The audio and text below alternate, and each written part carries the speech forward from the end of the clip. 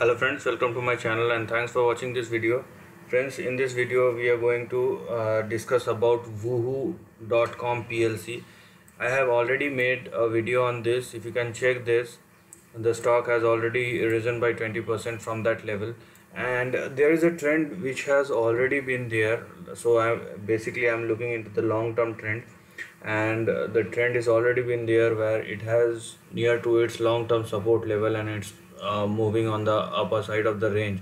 So if you want to check, you just check my previous video and where I talked about the long term. So here I'm going to talk about the short term trend and how it has shaped up. So actually you can apply this trend for short as well as for intermediate trend, because this is the weekly chart pattern.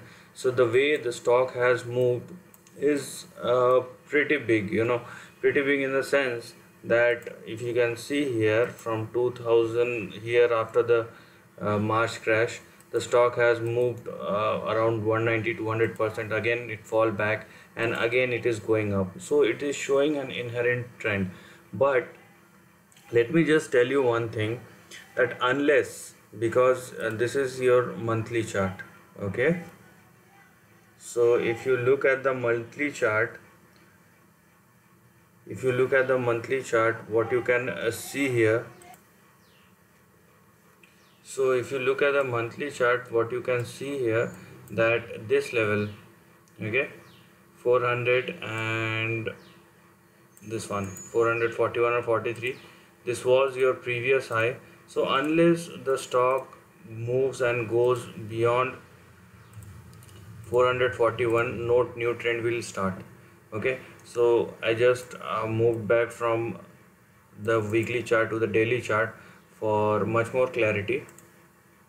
So here what you need to do is this, that unless the share price is saying that it want to go up and stay beyond 441 and 42, we are not going to thought and think that it will happen sometime, so we have to take position accordingly. No, we are not going to do that.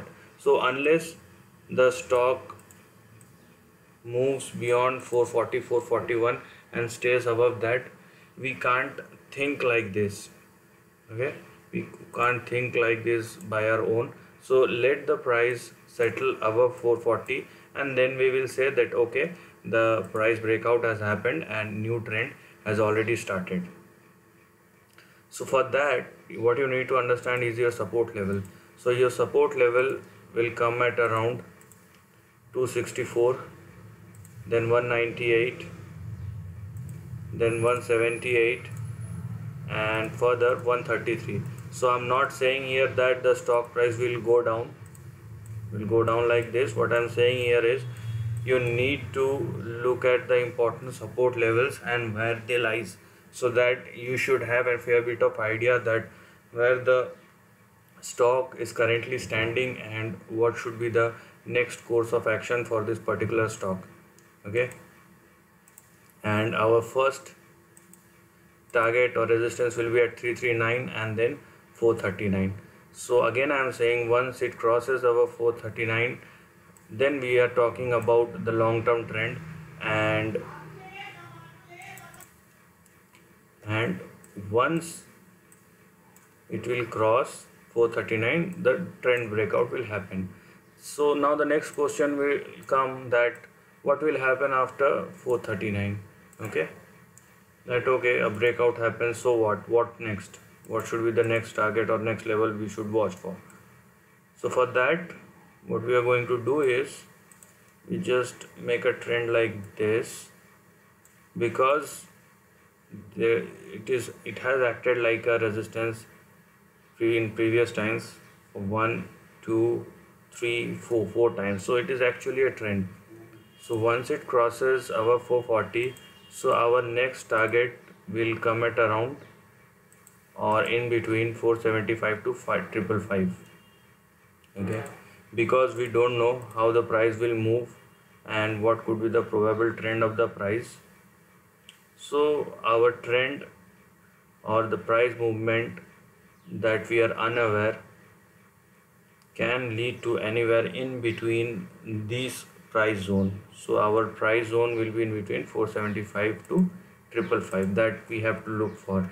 If the price settle above 440. Now for long term, I have already made a video.